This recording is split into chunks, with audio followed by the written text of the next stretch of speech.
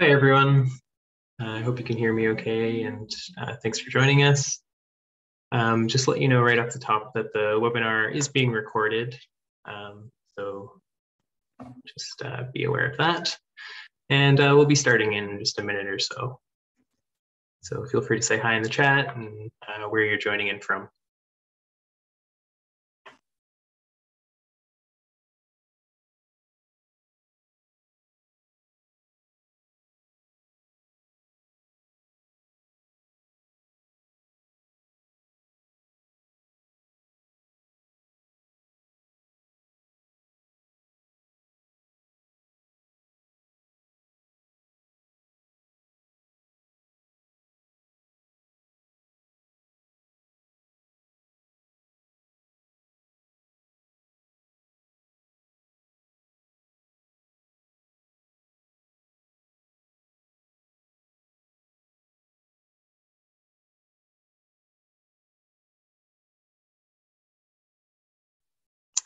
Alrighty, so it's 1 o'clock.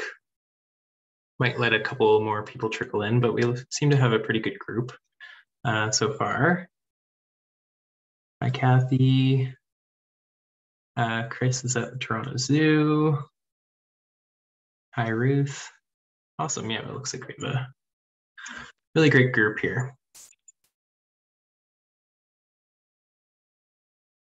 Hi from Uxbridge. Hi, Joanne.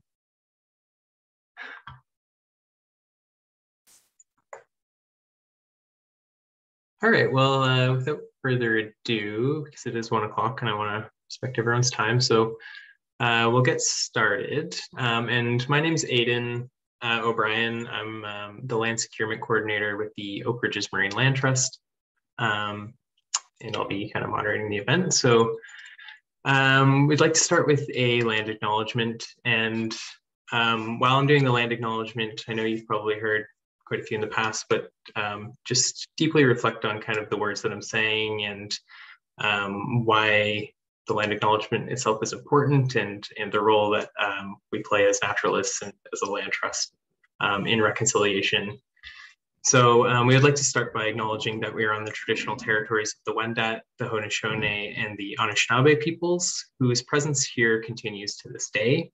And we would also like to acknowledge the land we are on as a meeting place of two treaties, the lands of the Mississaugas of the Credit and those of the First Nations of the Williams Treaties.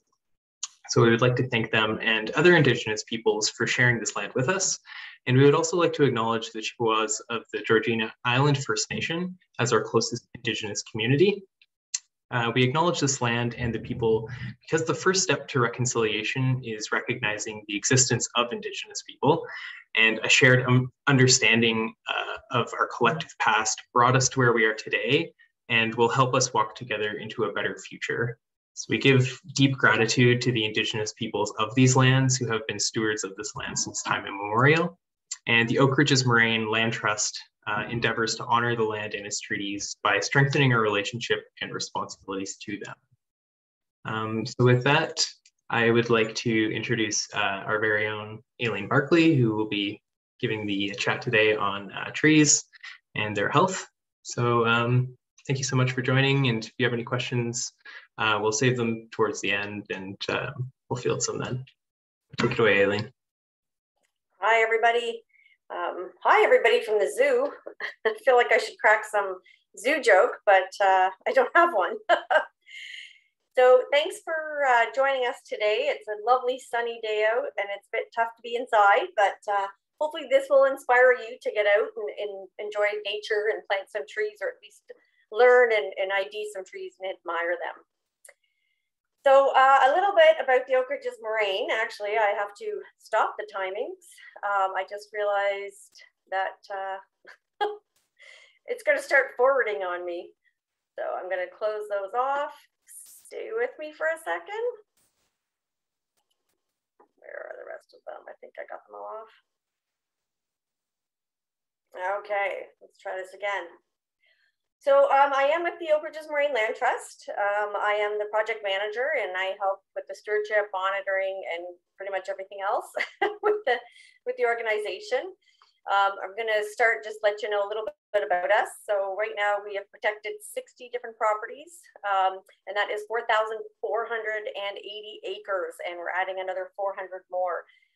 The Oak Ridges Moraine is quite large, so we're working on a very broad geographic area. But when we protect stuff, it stays protected forever. So it doesn't get sold to developers or divided up or whatnot. It stays protected forever, and that's backed up with help from the federal government. And we don't do the legislation on the Oak Ridges Moraine. We get a lot of calls. I would like to build a house. Can I do that? We are a charity, a registered charity, and so we protect land based on donations and sometimes purchases, but we have nothing to do with the legislation of the Oak Ridges Moraine.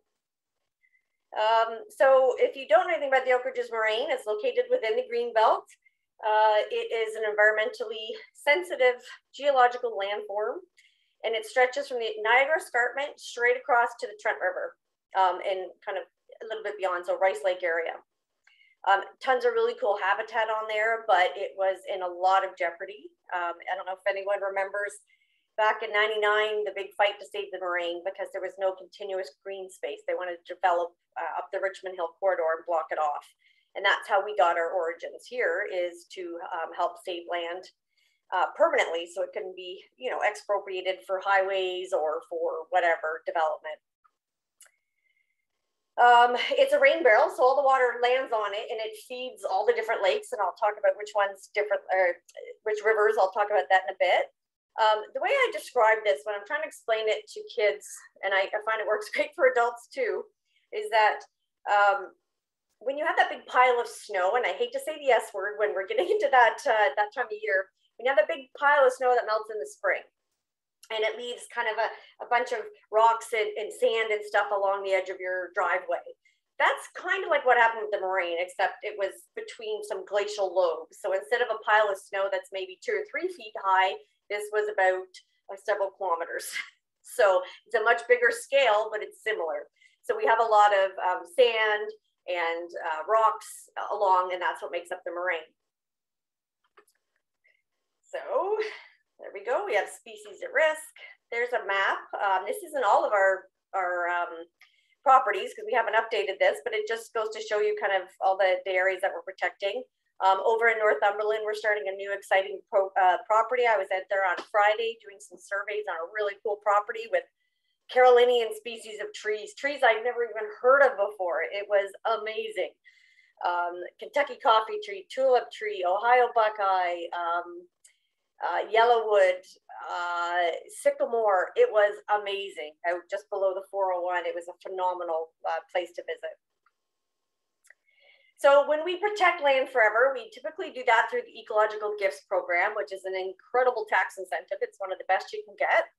And it stays protected for forever, which in legal terms is 999 years. It's a great way for people to protect the land. So the protection stays with their property in a conservation easement scenario, and they can sell it, or if they pass on and they're not worried, or they are worried about what their children might do, that protection stays on the property. And we go and monitor and make sure that the nature is being protected year after year. And in doing that, there is tax benefits to kind of honor the fact that you are donating, if you will, some valuable land for permanent protection, because that's a value to everybody. And it's a great one. I think you can use it over a 10-year period versus a 2-year period with most charitable receipts. So it's a lot of our recommendations come from accountants. So it's a good one. And the environmental, it's conserved for forever. We do get full donations of land, which are nature reserves. They're generally not open to the public. They are protected for nature first. So there aren't trails, and our priority for that is to give nature a safe place to stay with as little human involvement as possible. Because sometimes we can mess stuff up. So what we're going to look today, that was just a brief look at kind of the moraine, but a bit more of the trust and what we do. We're going to look at why trees are awesome, why native trees are awesome, if that's such a word. Which trees would be awesome in your yard, some design ideas and tips, and how to look after your trees. So I'm not going to read through all this, but this is just a whole lot of stuff on how cool the moraine is. It feeds 64 different rivers and rivers and streams. So everything north of the moraine goes to Simcoe, generally in this area of York, and then everything south goes down to Lake Ontario right across the moraine. 90% of it's in private ownership, so that makes it somewhat vulnerable. The Oak Ridges Moraine Conservation Plan is legislation in place. However, legislation is never permanent, and we saw it being threatened not that long ago. So the way we do it, we say we're protection beyond legislation, which is pretty cool to be able to be part of. However, a big chunk of it is in the GTA, which has the highest land rates in the country, and also the highest like high development rates and high impact rates. So it's some land trusts have much bigger numbers associated with what they're saving, but where we are, every little bit counts because we're so threatened by all the development and population expansion. All right, so why are trees awesome? I'm pretty sure you guys, because you're already here watching the webinar, that I don't really have to work too hard to convince you on that. So they provide shade and windbreaks. So that can have a really nice impact on your heating and cooling bills. You know, if you face south and it's full sun and it's summer, it's hot. If you get a north wind, and I have both of those, I face south on one and north on the other, so I experience both of those. You know, wind can really help to break up those impacts at the summer and winter.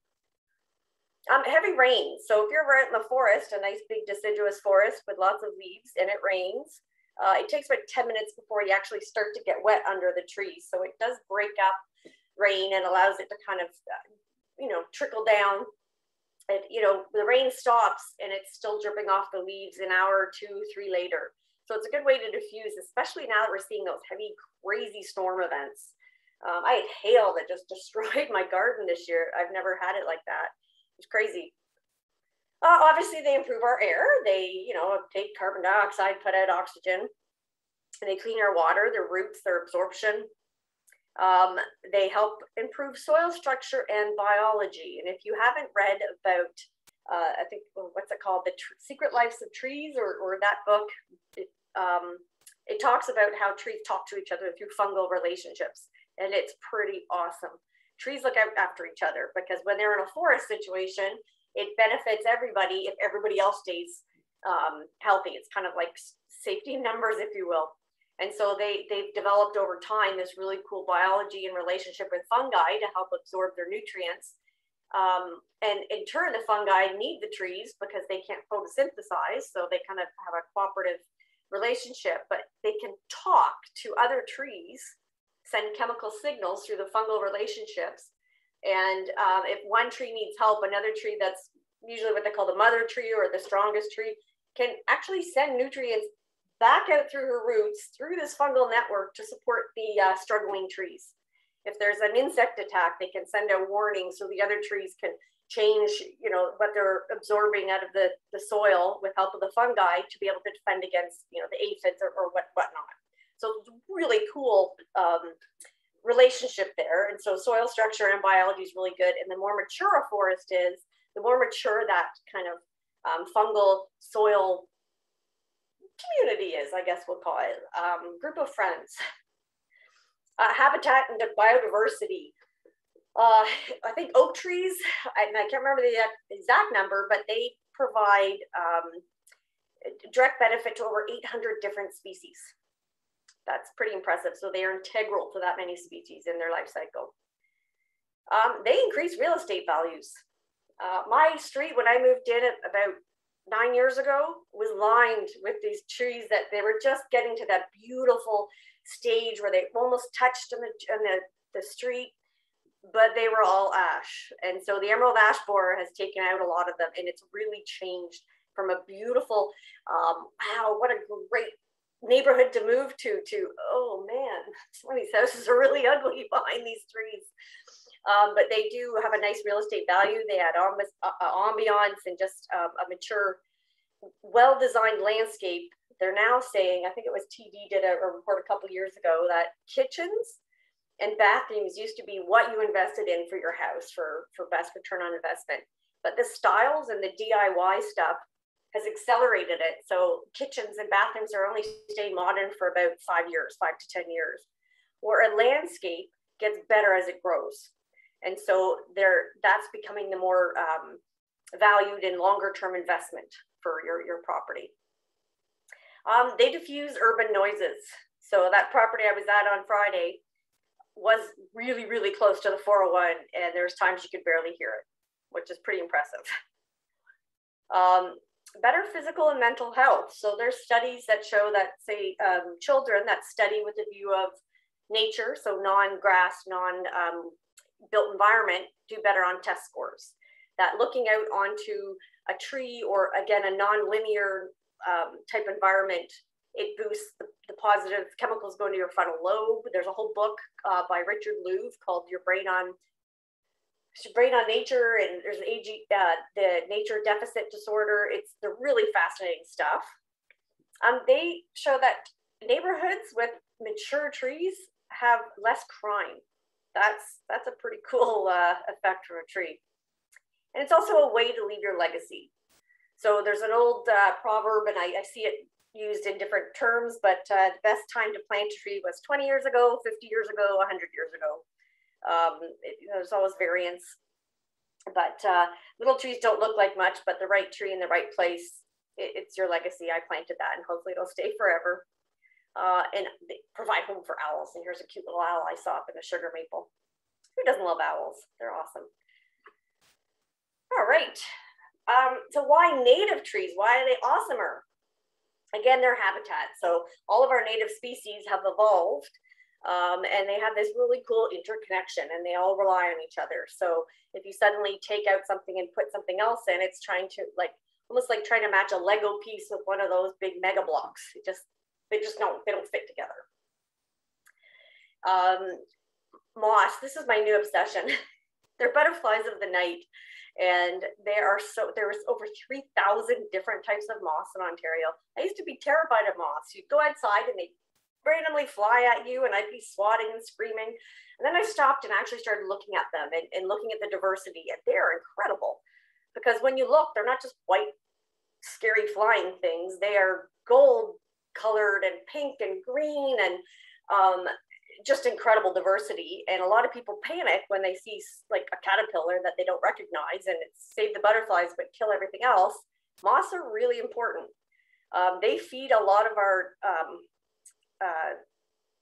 insectivorous animals, especially birds and the night flying birds like the common nighthawk and the whippoorwill, which are both threatened, and I think the whippoorwill is now endangered. They're both species at risk, and they depend on that. So they're really important. And the caterpillars, one chickadee will eat 9 caterpillars a day when they've got young. So if you have a balance, they don't have to worry about them eating your leaves. And if they're eating your leaves, just be thankful that you're helping to feed a species at risk, or at least a cute little chickadee. Nature responds when you use native plants. If you build it, they will come. The first year I just graduated, and I was starting in the business, and I went to my first native plant sale, and I saved up my money, and I spent $200.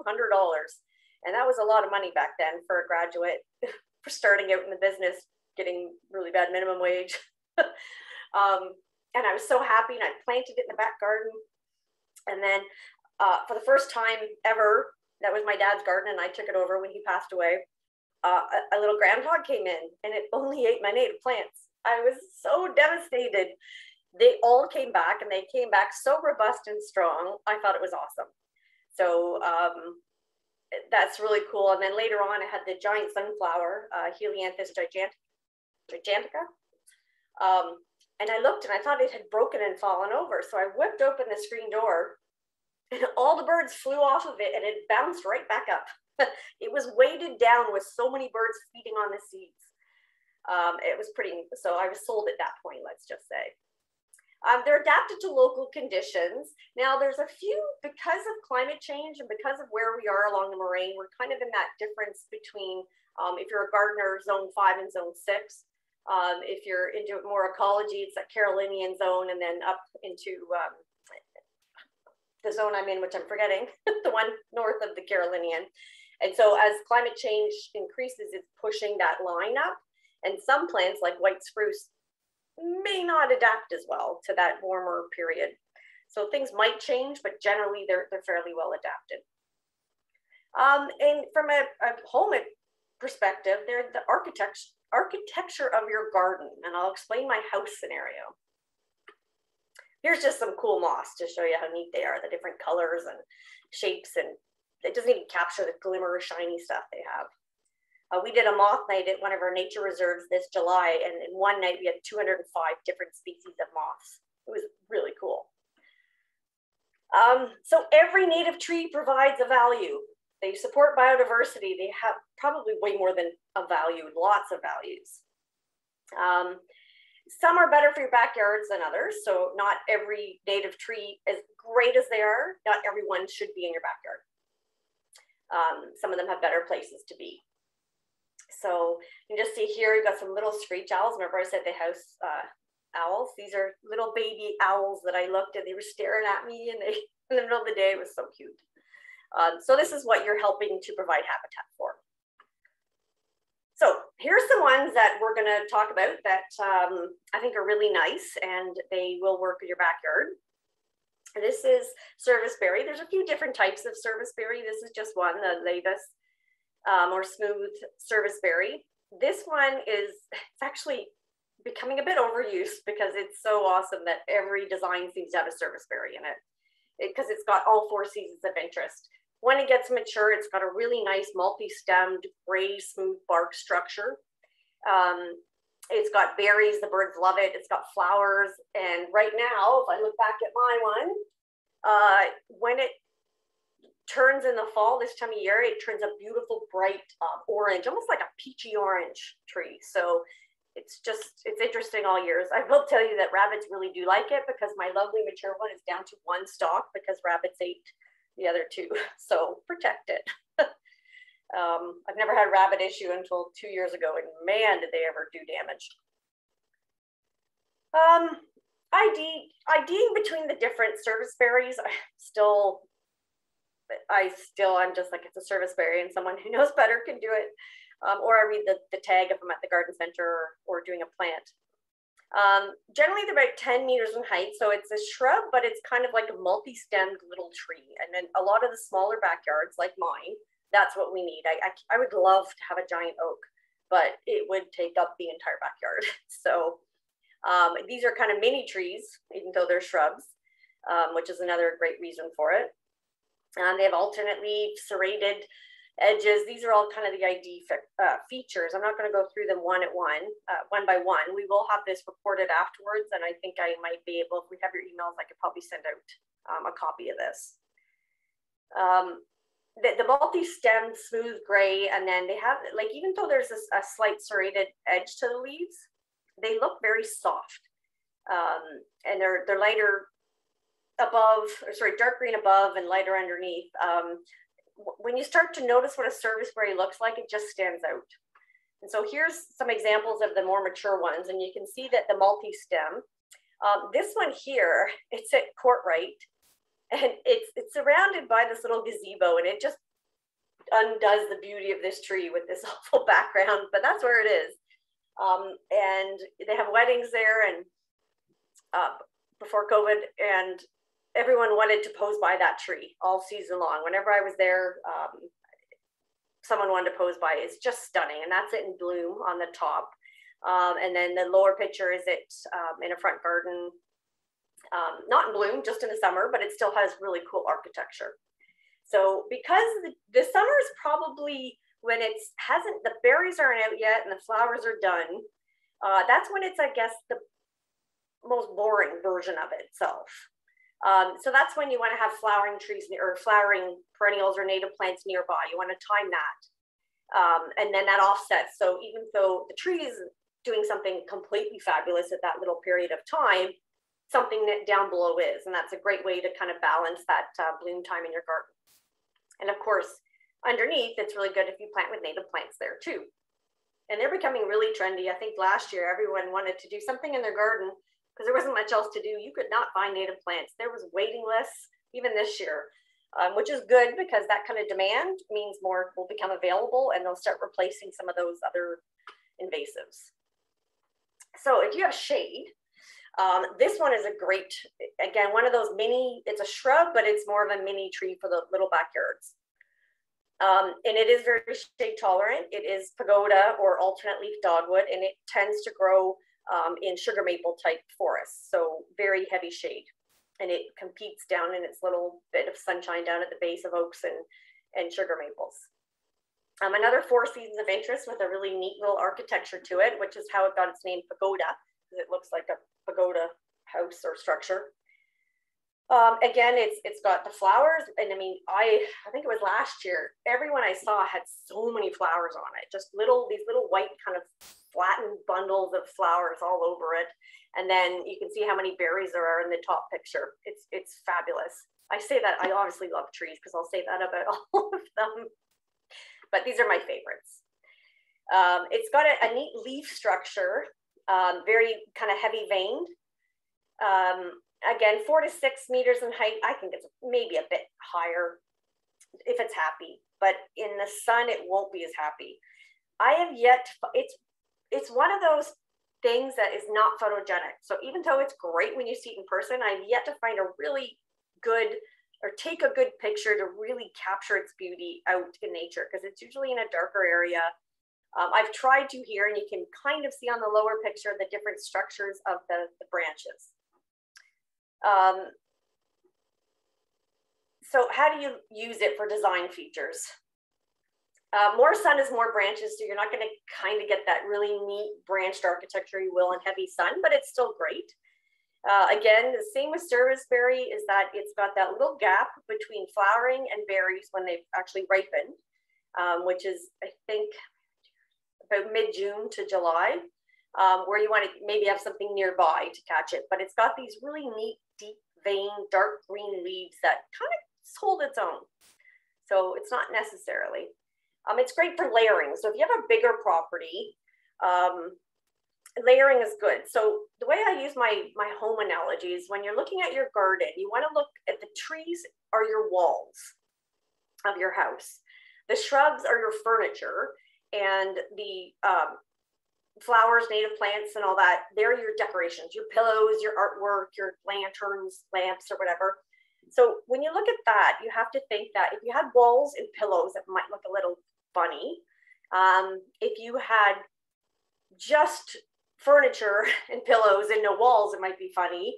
If you just had, trees and shrubs and no pillows or anything like that, it might look a bit off. So try and think of that balance. And if you have so many pillows and decorations and stuff all over the place, it gets cluttered and it looks a little busy. So if you can kind of approach your garden like that, so you want your main foundation, your shrubs, which are your furniture, and then just some subtle but notable accents around. It's a really good way to approach it. Hopefully that helps you guys a bit. And layering is part of that. Having a big tall tree and then nothing, and then a low growing flower just looks a bit off. Everyone has their own opinions and their own interests though. So some of you might like that look, and that's okay. Okay, white cedar. There is the standard white cedar that you see growing out in the wild, and then there's a few cultivars. So this is the one in my backyard that I inherited. Right now it's about 10 feet taller than that picture. And that's one, I can't remember the name of it, but it's got like a gold tinge on it. There's your emerald ones, which are the kind of narrow, tall ones that you see quite often. And then they have the hedge cedars, which tend to be more of the native ones. You have globe cedars and all that. They all serve their purpose. They can grow quite big, 12 to 20 meters in height, unless it's a little globe cedar, and it's much, much smaller. Obviously, your winter interest, it's green all year. And I tell you, that one in my backyard is like birdie heaven, because my neighbor feeds the birds, and then they come when it gets cold and they hide in my cedar, and then they go back and forth. So I never know how many birds are back there. They don't breed mosquitoes. I have seen people, I had to cut the cedars down because mosquitoes breed in them. No, they don't. Mosquitoes breed in water, standing water. Cedars tend to tolerate wet areas. So people go into swampy, wet areas, there's mosquitoes because it's standing water, and they go, oh, they must breed in the trees. They don't breed in trees. So that is just, it's such a misnomer and not right at all. Mosquitoes will hide in any vegetation. So if you walk through any kind of vegetation, you might disturb them. Long grass, oh, they're terrible. Or just take me with you because they love me. So if I'm around, they'll all be on me and they'll leave you guys alone. Native is always best. The closer to native you can get, and anything closer to the original species, usually like 90% of the time, it's the better variety. Sometimes they'll tinker with some of the cultivars, and maybe if they're exposed to like powdery mildew, they'll breed it out, but it's still not going to be the original core that all the birds and bees and moths and all the cool stuff have adapted to. And that's just a little pine siskin on the lower, the photo eating the little seeds from the cedar tree. I think everyone's pretty good at recognizing cedar. If you're not sure, you can just squish the leaves and smell it. But it's got a very flat evergreen. As I said, multiple different varieties. The bark tends to be like almost like a shredded reddish brown. And the more mature they get, the more that shredding shows up. They can be single or multi-stemmed, and then of course all the different shapes and sizes. The closest thing that you might confuse these for is juniper, and they tend to be not quite as flat, and they're more, if you just rub the leaves, hopefully you're not like me and you react to it, they're more prickly. So design ideas and placement for cedars. I mean, they're very, very versatile. Up at the top, you can see those emerald cedars, and that's a hedge, but it's not your typical kind of cut boxy hedge. They can block unwanted views year round. They can be a backdrop to something you want to highlight, like if, I don't know, maybe you're into peonies or something, or whatever, or behind a feature, a beautiful sculpture or something in your garden. If you want a more formal look, so my backyard tends to be more natural look. I love plants, so I stick stuff wherever I find room. But if you use a repeated plant in a line, that creates a more formal look if you're into that. And as I said, you know, we all wear different styles of clothes, and all of our garden tastes are different too. So teach their own. I like all of it. I need much bigger space and a few more gardens.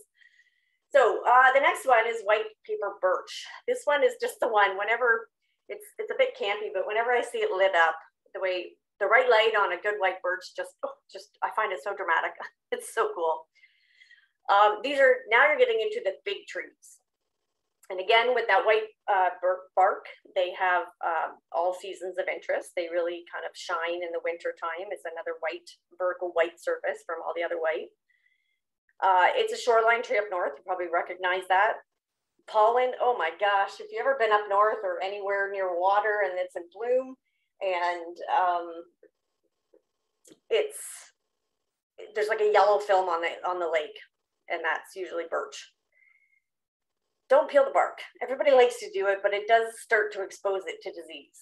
So leave the bark alone unless you're stuck and you need something to start fire to stay alive. Just leave it alone. There is a disease that affects them. So if you're noticing you have a white, and there's a big, beautiful one in the field behind me, and or schoolyard, I guess it is, and it's been dying over the years, and I'm looking at it right now, and I'm like, oh, it's even worse. If you start to see it top down, you definitely want to get someone in and protect your investment and look after it. It needs to be specially treated. It's worth it. So the ID features, everyone seems to know the white birch. The closest thing that you might confuse it with is the poplar trees or yellow birch. Yellow birch looks like a dirty version of this. It's a very dark stained, almost like tea stained type of bark. And then the poplar won't have as many lines, and it's much smoother. It doesn't paper off or start to peel like the white birch does. The leaves are great. I love this kind of alternate branch with the deep groove leaves and the teeth in the end. I think they just, I don't know, my kind of leaf, I guess. They do have a catkins, which is kind of, if you don't know what a catkin is, you're probably familiar with a pussy willow. The pussy's on them, little fuzzy things. That's a catkin. That one's just really fuzzy. They tend to be kind of long, hanging versions of that, and they don't have the fuzz on them. And because of that, they're pollinated by wind. and that's why my allergies are bad. But I don't love them any less for it. They're allowed to do that. So design ideas for this, it can be a real centerpiece, a nice mature white birch like the picture down below. It kind of holds its own. Lighting to accent the bark, and I put watch how much. If you're fortunate enough to have fireflies in the month of June and July, having lights kind of messes with them. So don't overlight up your backyard. I love night lighting, but when you're not out there, turn it off. And if you don't need it in June and July, and you're near an area where you know you have fireflies, you know, turn them off. It really does make a difference just for that little period of time. And they can really light up a dark area. Okay, tulip tree. This one is nice. Beautiful shape on it. As you can see in this picture down below, and the people enjoying the shade. It's a big one, and it takes a while. The blooms, and I'll show you on the next picture, they're pretty cool. And this is why everybody wants it, but it takes 15 to 20 years for them. And it's very fast living, but it's a pretty cool one. They're now being used. This used to be, it's still considered a Carolinian species, which is basically the 401 in south, and then southwest, obviously. But they're planting them more and more, and I'm seeing mature tulip trees thriving in areas north of Newmarket, which is where I am. So I don't know if it's climate change or they're just a little hardier. I don't know, but they seem to be doing okay. Unfortunately, redbud, which is an incredible shrub, is not thriving like these guys up here. So that's the leaf. It's a very distinct leaf. It's like a maple leaf, but missing a lobe, or it's got an extra lobe and missing some little other grooves out of it. And there's the bloom. So I just want to make sure, yeah. It's a really neat little tulip. It looks like a tulip, and it's this nice peachy yellowy color. You need to give it room. Don't plant it too close to your house. Don't plant it anywhere near your house. And we'll talk about that and mistakes. And I don't know, I have it away from house and sitting area. I'm trying to think, I guess just when the petals, it can get a bit drippy, I think. Like, it's kind of like honey locust, they drip a bit, but just don't want it too near your house. Okay, white pine. Now we're getting into the big trees. This is Ontario's arboreal emblem. So it's Ontario's awesome tree, basically. You know, they're kind of characterized with a group of 7, and they stand tall if you're up north, and there's always that one big giant canopy tree. They're amazing, but remember, that's how big they get. They can grow 100, 200 feet in height, and they grow dead straight, which is why so many of them were taken out, because they made great masts for the ships, for the British Navy. So we lost hundreds of thousands of our really, 1 to 200-year-old mature pine trees. And so they're not as common on the landscape as they once were, but they are coming back. It's just taking them a bit longer. So how you identify them, because there's a few different pine trees, is that they have 5 needles. So how everyone remembers is it's white pine, and white is 5 letters, and there are 5 needles. Everything else has basically 2 in this area. And dark bark, when they leak, they tend to leak a white sap, which is how they got their name. Okay, so here's a little comparison, and I'm going to do a test. So there are 2 pine trees in this picture, and this is actually at the office in the driveway.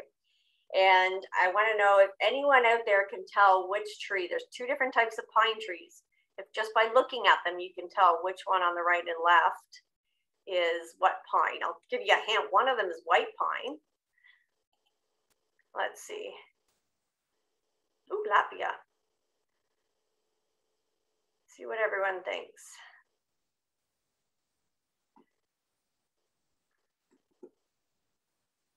Left is white pine from Roberta. Red. Which side is red, Rob? Yeah.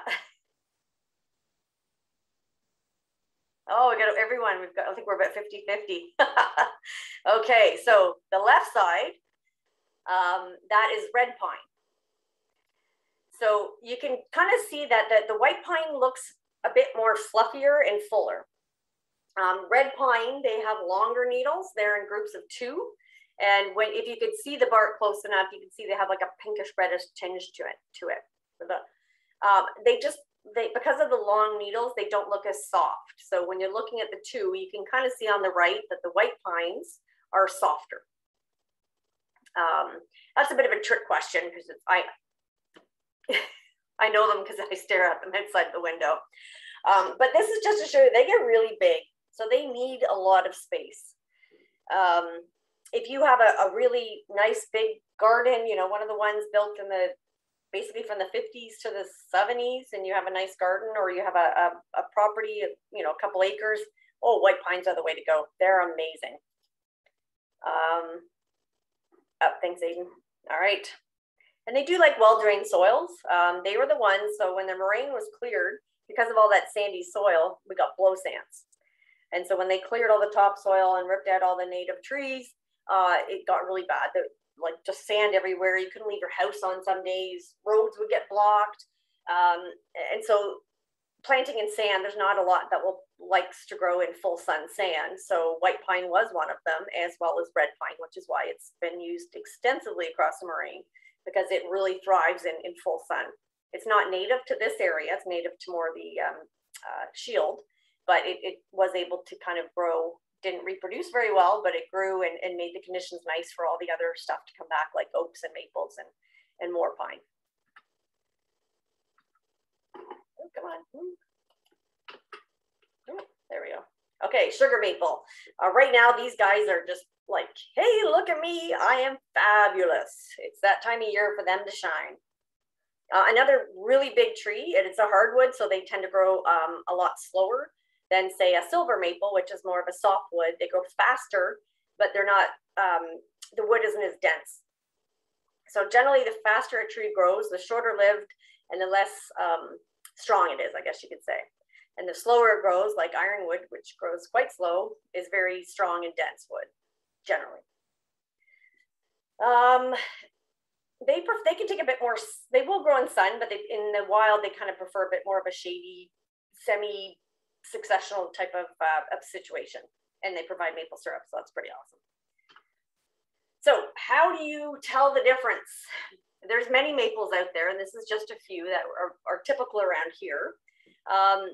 It is the iconic maple leaf. However, and pennies aren't in circulation anymore, but if you look at the penny, if you have one saved around somewhere, the leaf is a sugar maple, but if you look at the branch arrangement, it's actually a sycamore. He was looking at a sycamore tree when he did the design. So maples and ash always have opposite branch arrangements. So if you think of my body as the main stem, their branches are my arms right across from each other. Where the opposite, or sorry, alternate leaf arrangement would be my left arm and my right leg. So they're kind of staggered.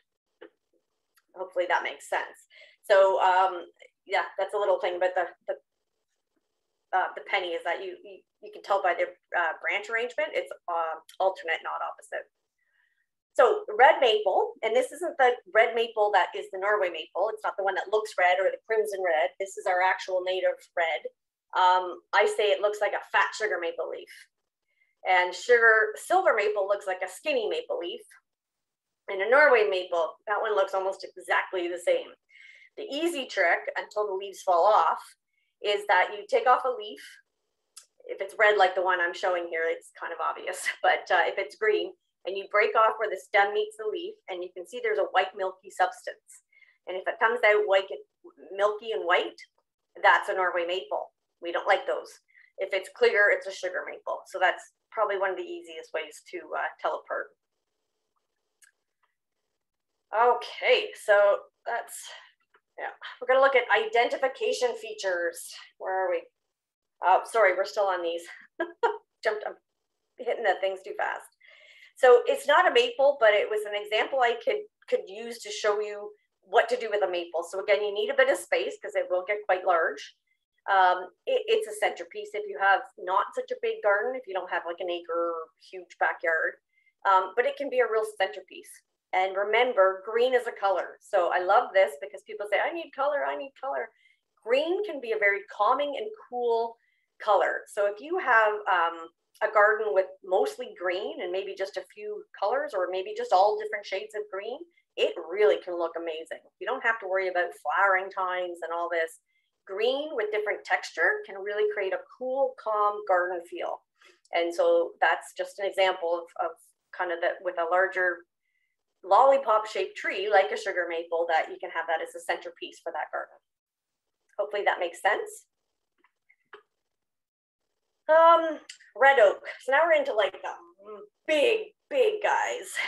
These are pretty cool. These are the ones that, you know, when you're driving by and you see this awesome, huge, massive tree, it just stands out and says, hey, I'm an oak. Yeah, it's awesome. It's the ones in the farmer fields. The farmer field just left them, and sometimes they bury their old pets underneath. So be careful digging around them. But they are just majestic, long-living, phenomenal trees. If you live in Aurora, they're in the Arboretum, as you head north of the baseball diamonds, there is an oak there on the left side if you're heading north, so the west side, that every time I see it, I just go, oh, it's amazing. It's yeah. When they're mature, they really stand out. As I mentioned, that oaks support more than 800 different species. They're probably one of the more significant trees that we have. You know, the squirrels, I love squirrels because they'll go up, and instead of carrying acorns up and down, they'll snip off the tips and drop the whole cluster of them down, and then do that a bunch. And if you're underneath, you sometimes get hit with them, and then they'll come down and then they'll catch them all. And squirrels are really important. People get upset. They're biting off the tips. They're going to hurt my trees. No, they won't. The trees and the squirrels have evolved together. They depend on each other. They work well together. People will trap and kill or remove squirrels because they're chewing off the tips of their silver maples or their oaks.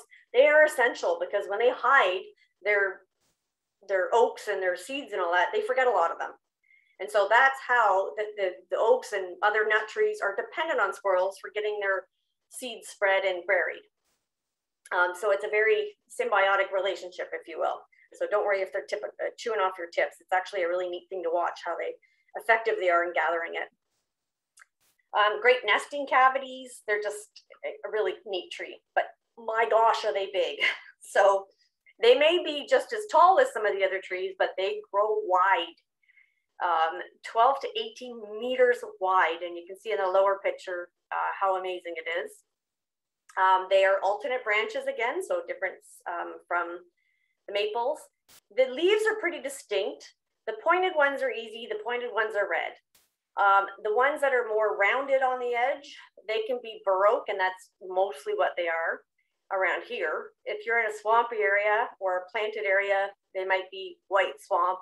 When you go down into the Carolinian, I don't even know where to start with you. There's so many different oaks, and they're all so much similar. But around here, it's pretty straightforward. It's usually a bur oak, a red oak. Sometimes it's a white oak. But red oak are definitely the more common ones. So for placement, I don't know if you guys ever saw this. Check out this tree in this picture. This was in this star. And the tree, this is an oak. It is so, I think it was a couple hundred years old. They were thinking about taking out, the city was taking out the house to protect the tree because it was that amazing. And it was starting to crowd out, and then one of them had to go. So really think about your placement, and when you get information or the tag, pay attention to that mature size. You may not live to see this, but somebody will. So you don't want to see your legacy cut down because it was put in the wrong spot. So if you put it in the right spot and you really think about its mature size and what impact it might have to neighboring structures or uses or whatever, if you have it in the right plant, the right place, it could be your legacy for hundreds of years with the right plant or tree. Okay. So I'll just quickly look at the chat. Are there any questions? Yes, white pines. I'm starting to see that, and there's a white pine, is it weevil, I think it is, that's affecting a plantation on one of our properties. White spruce are being hit more, I think, from that than white pine. That's what I'm hearing more, and that's what I'm seeing more. White pine could, but I'm not hearing it as much as the spruce. What was interesting is that the LDD moth that hit the area, and it was, I think, one of the worst outbreaks in ever, maybe. They usually don't eat evergreens. They stick to deciduous. They ate evergreens. So they will come back. They'll just take a lot longer. Deciduous are used to losing their leaves every year. Pines and other evergreens just lose a few leaves and come back. So they really looked rough in areas where they were hit with that moth. But they're coming back. I think quite a few of our species, and I think the evergreens will take it more, will be affected by climate change. If it's not just the weather, like the too hot, too dry, it will be things like invasive species coming up. So unfortunately, we'll have to look. The differences between oak species. So I don't even want to try to go into the other oaks that are south of here. There's Shumard oak and pin oak and there's so many. I don't even know them all, honestly. Bur oak has rounded edges and red oak has pointed edges. The bur oak and the white oak, the white, I'm sure there's a more technical term to explain it, and white oak really aren't that common, but the white oak tend to have a more consistent shape in the lobe, where a bur oak is a more kind of in and out, uneven shapes and dents of the lobes, if that makes sense. I wish I could find a picture. Maybe Aileen, if you can look one up, the difference between white oak and bur oak, but bur oak looks a little bit more kind of random in its curves of the whole overall leaf. It's not as even as the red or the white, and it has rounded leaves. Hopefully that helps. And bur oak are, again, the most common ones around here. Let's see. That help? Okay. All right.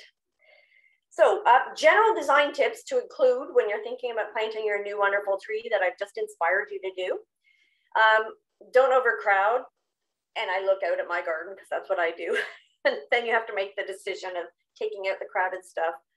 And I cut down a shrub that came with the house years ago. And I looked back out about 10 minutes later, and this little song sparrow who's been living back there stood on one of the cut branches and looked around like, what? Where'd my house go? So I'm glad he's going to be heading south soon because I don't feel so guilty. But really, again, look at that mature size and plan for that. It might look a bit sparse for a bit, but it's better long term. Make it easy to look after. Don't have a favorite tree that might need a little extra planting and put it really, really far away so you're going to forget about it and it's too hot to walk in the summer. Don't clean up for the winter. Leave it. The leaf litter is so important. Things like fireflies and to butterflies and moss and all these wonderful things live in that leaf litter, and raking it up is just destroying it. It's not going to smother anything. I've seen tulips grow up through hay bales. Things will go. And if you have a big mature oak and tons of leaves and it's on your lawn, you can try to mow it, but it's not going to smother your grass. If it's really, really thick and you're really worried and you don't want to mow it, which, if you can leave it as is, it's best, you can kind of push them aside into your garden and add some extra in there. Have little vignettes of bloom interest. So instead of trying to time your garden so you have something all the time, is have maybe a spring where there's bloom, or a summer where there's bloom, or just space that you don't have to have constant bloom. Green is a color. You just need one or two little showy pieces. You do too many, and again, it's like having too many pillows. Okay, remember that foliage is a feature. So the natives, they tend to be green, but you can get different shapes. So if you have, say, a maple tree and a white pine, you have different textures in those trees. And if you have that alternate leaf dogwood with that deep veining, and then you have, say, a cedar tree, again, you're having different textures and different types of foliage. And that can add to a garden. There are cultivars out there now with different colors and all that. They're not going to be as great as the natives, but if you want a little color to kind of spruce up your natives, pun intended, haha, spruce, you can look for some of those. There's a 9-bark, which is a native, and it's been cultivated to different colors like purples and yellows and stuff like that. And it's easier because you get color in your garden without worrying about blooms. And I already talked about the living room scenario. Okay, again, foliage is a feature. Again, mature trees don't make the design, but you need them as part of it. So they're your walls, your doorways, things like that. If you want a big punch and you have a larger space, plant in groups of 3 or 5 for some of your plants underneath. It just makes them look bigger. So you see those, some places, my friend, I tell her what to plant and she'll plant it and it'll be amazing. And I have the same species in my backyard that just doesn't thrive. She has the most incredible sandy loam soil. But if you're like me and you have clay soil and things just don't get amazing, you plant 2 or 3 and it looks like a big showy perennial when it's really 3 different ones combined. So that's a great way to add big impact. Here's some lovely, again, green on the left. This is from my friend Sean James, who has been doing rain gardening and native gardening long before it became trendy. He really knows his stuff. So I borrowed these from him. So it's very natural spaces, natural trees. Again, you look on the left, this looks so inviting and calm, and it's all green, just different textures and shapes. So here's a great, I got this about 20 years ago and it's been updated. This is Lorraine Menon's book and it's been the go-to forever. It's 100 easy to grow native plants. It tells you what they look like, what to do with them, where to plant them. It's a great reference guide. I think I have 5 copies because I would give them to some of my staff. Depending where you live, you might want to check Leaf. It's yourleaf.org. They have a lot of native plant kits available. But there's also a lot of great native plants nurseries popping up, and they used to be way out in the middle of nowhere. But with COVID, everybody's doing delivery now. They found the way to do it. So it might take a while, but you can get them delivered now. I was at, what was it called? Superstore this year. And they have they're starting to bring in native plants and real native plants, not fake cultivar ones. And they were on sale, so I bought them all. Again, I'm running out of space. So they're becoming more and more available, and they go together. If you're going to invest in a native tree, native shrub, native plants. Okay, so if you want shade, think about the dappled versus full. So at the top, you can see, and I can't remember if that's a Norway maple, you can see what the shade cast is full. And the one on the bottom is more of a dappled. Something like a honey locust, they have those small leaves, and so they provide a bit more dappled shade, but they're called honey locust for a reason, and they tend to have a period of time where they drip sticky stuff. So don't have that near your car or your house or your deck. You can, if you're stuck and you have a Norway maple in your backyard, they cast such a heavy shade. Nothing grows underneath them, they're horrible. You can lollipop them. Depending how big they are, you might have to get an arborist in. But you can basically take off all the lower limbs. And so that light can't come from above, but it can come in from the sides. And my second garden I owned was Norway maples. And we did that because we had all native plants growing in the back. And it did make a difference. But think about the type of shade and what that mature tree is going to give you. How to know how much sun you have. And there are trees that thrive in full shade, but will grow in full sun. Sometimes they just don't thrive. Other times they thrive where they shouldn't. But with plants, if it dies, your investment's not such a big loss. But with a nice big tree, it might be more an investment. And you want to really honor where they're supposed to be. Full sun, 6 hours or more of direct sun. Part sun, 3 to 6. Part shade, 2 to 4. So close. They tend to be used interchangeably, but there is a difference. And if you look at the little icons, they tend to have that on the plant tags or in the guides. If it's the right side that the sun is, that means afternoon sun. And if it's the left side, that means morning sun. So that's what that means. And then pay attention to the difference. Full shade, nothing will go in full shade. It says 0 to 2. They need some sunlight at some point, dappled. The only thing that won't grow is something like the ghost pipe, which doesn't have photosynthesis. But you want to have that, it really should say 1 to 2 hours of direct sunlight or dappled sunlight. All right, looking after your investment. I'm just going to check the chat. Oh, there you go. Thank you. People think that I have to water every day. because I have to love my plant, and that's what a good watering does. People kill more plants and trees with overwatering than underwatering. And indoor plants, that's pretty much what kills most of the people's indoor plants is too much water. They do need good water, but they don't need to be living in sopping wet water, because when there's the soil saturated, there's no oxygen. Trees need oxygen just like we do in the roots. So 1 to 2 times a week for new trees. So if you have clay soil and it hasn't rained, you want to give it a good soaking around the drip line. Once a week if you're in more sandy soil, then 2 times a week. If it's really, really hot and you're in clay soil and it's a newly planted tree, you might want to do it twice a week. Don't do it daily. They don't need it. If you do a good deep soaking once or twice a week, that's good if it hasn't rained. Mulching, don't pile them up against. You want that, the base of the tree to not have anything against it. And when I moved in, the top, I have a little, I don't even know what it is. I think it's an Amur maple cross. No one's been able to tell me what it is yet. Foresters, experts, me, anyways. And the top of it was dying. And Sean came by, my friend Sean James, and I said, what's going on with this tree? It's driving me nuts. And he looks down and he goes, oh, it's buried too deep. And he cleared out about 1 inch of soil from the base of the stem, and I've never had a problem since. So when you get your new tree, where the soil line is that it comes from the nursery or wherever you get it from, respect that. Don't pile anything up, whether it's mulch or soil or whatever, and then check it. Because a few years after Sean told me that, I noticed it was dying again, and sure enough, I had been gardening and I pushed some stuff up against the base of the tree. So sometimes they can be that sensitive.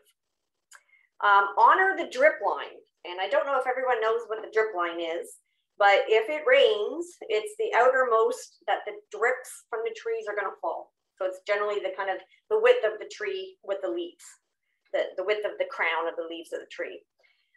Under there tends to be where a lot of the roots are. They can go beyond, but don't park on the drip line of the tree, under the canopy of the tree, because you're crushing the soil and pushing out all the oxygen and nutrients out of there. Don't dig too much under there. Just be really respectful of the area of the drip line of the tree. Prune properly. I had a dog and she passed away, and it's very sad, but I tell you, not having to walk around the neighborhood and seeing bad pruning or weeding that's not done, it's kind of been a little bit of a blessing. I would be, oh, can I just pull that one weed? Or I'd see bad pruning. So people would just cut and they would have this dead stump sticking out, and that just rots, and it's a gateway to disease or issues or whatever.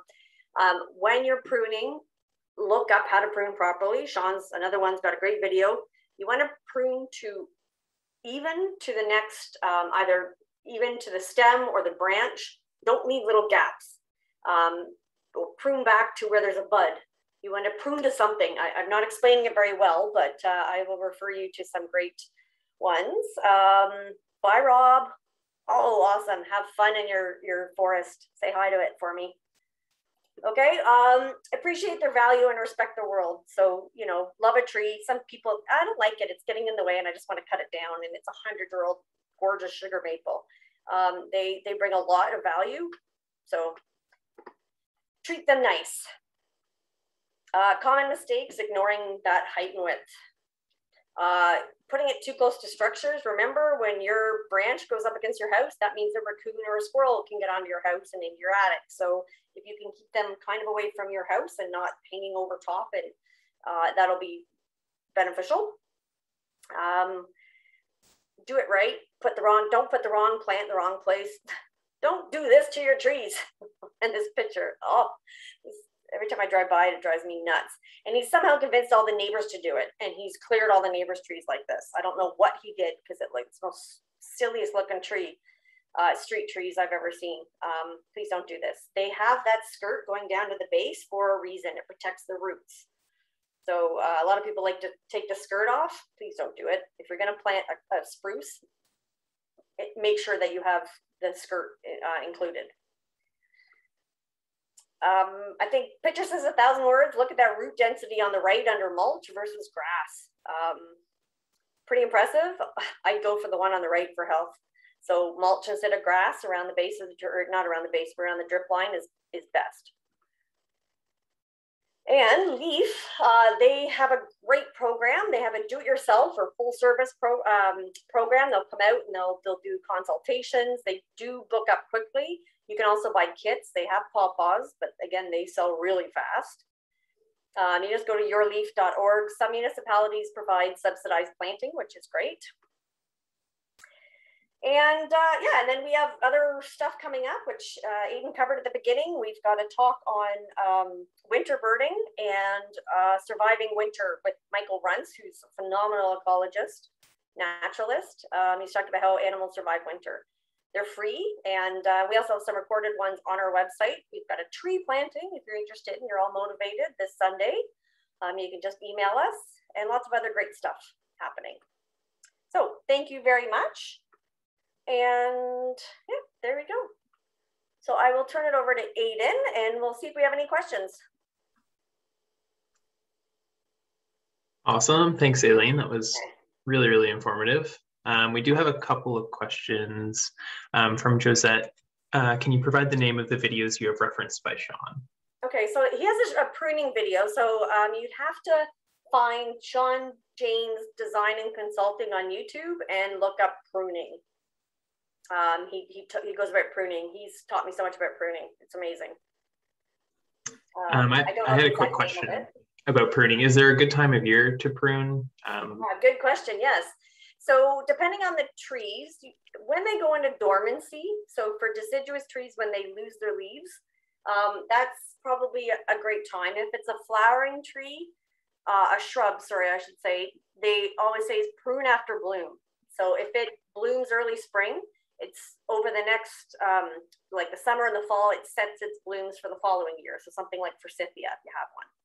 If you prune later on, you're cutting off the blooms that it's set. So prune after it's bloomed for shrubs. And for trees, if they're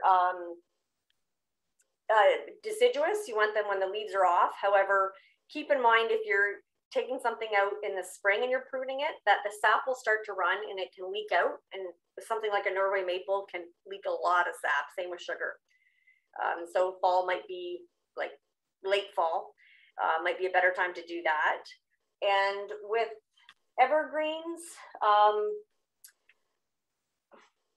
I guess spring is it's kind of any time really. I would defer if it's a mature one. Usually you're not pruning too much of evergreens, with the exception of cedars. I would defer to an arborist if it's a really big mature tree, just so you're not stressing it, because just to make sure they give it kind of an overall health check on it. And you don't want to ever take more than a third of the tree, except for Norway maples, because if they die, oh well. But they can take a little bit more pruning, but generally no more than a third. And if it is a big tree and there's risk of injury or falling, you do want to get a professional with insurance and make sure they have insurance, because I've seen people lie and take out houses.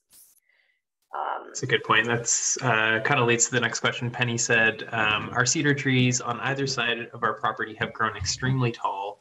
What should we do or do nothing? I think I'd like to see a picture of that, Penny. Is it a hedge or is it a single tree? Cedars can be hedged, like, I mean, you go to Disney World, you can see what you can do with them. If it's a hedge or just a single tree, someone who really knows how to prune properly could probably do a good job. I don't know if he's available, but Carl at Black Forest, if you ever go to Black Forest Garden Center, him and his dad they're like the people you think are working at Disney. They are master pruners of cedar trees and shaping. It's pretty interesting. But if you want to send me a picture, I'm at landtrust@oakridgesmoraine.org, or you can just reply to the email you got about the webinar today, and they'll forward it to me. All right. Oh, thank you. Well, thanks everybody. I think that's the end of questions. Hopefully you guys all get inspired. Now is a great time to plant trees.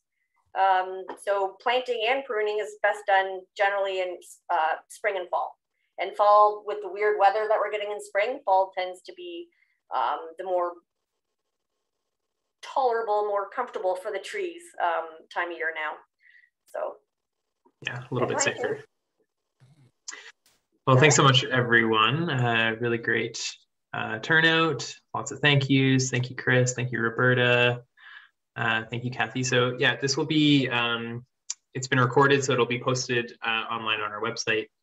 And enjoy the rest of your day, everyone. Bye, everyone. Bye now.